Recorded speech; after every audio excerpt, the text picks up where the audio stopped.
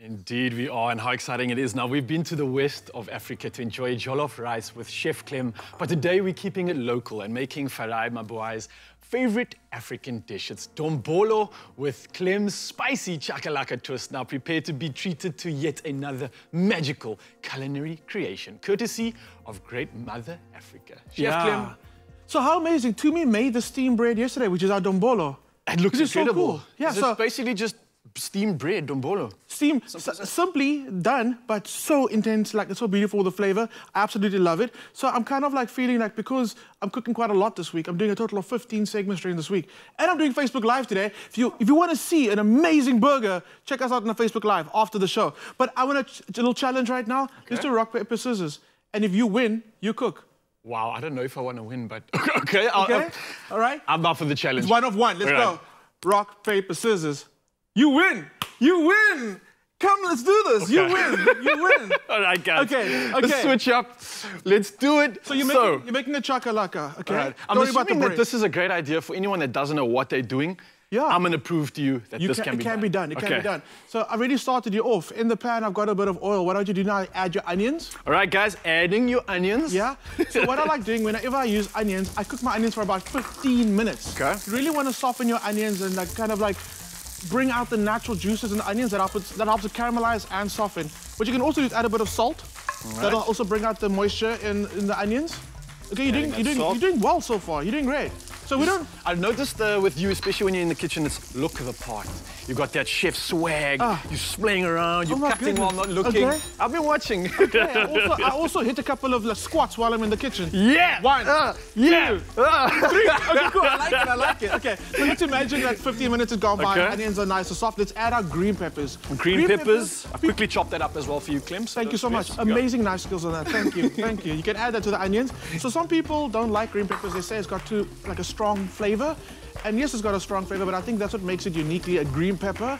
You can immediately taste with this green pepper in the dish. It's got a beautiful citrusy, like vibrant note in there, and it adds so much flavor to our chakalaka.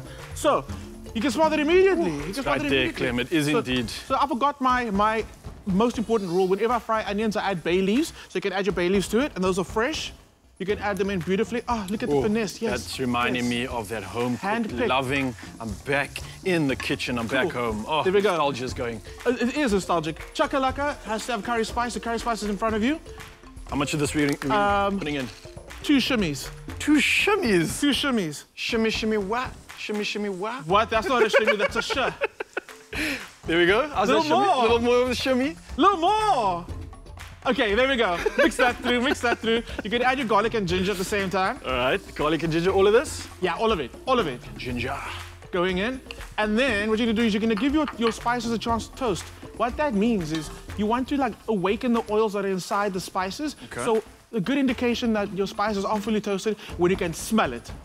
Okay. So I'm smelling like a sort of, I know it sounds weird right now, we're in Africa, but I'm getting like a Thai sort of a stir-fry vibe. It could just be the coriander that's in there, absolutely, and then the citrusy notes coming off the green pepper, but it's totally gonna mellow out. We're gonna get Africa in a bit. You can add your carrot for me. You add your carrot. So what I wanna do at this point is, I wanna cook it until the carrots are completely soft.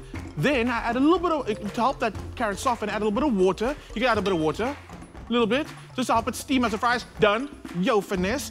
Then, what you're gonna do is you're gonna add your baked beans. Baked beans? Oh, actually, you know what? Add more curry spice first, man. All right. Let's just. I know no, like, give it a good, like...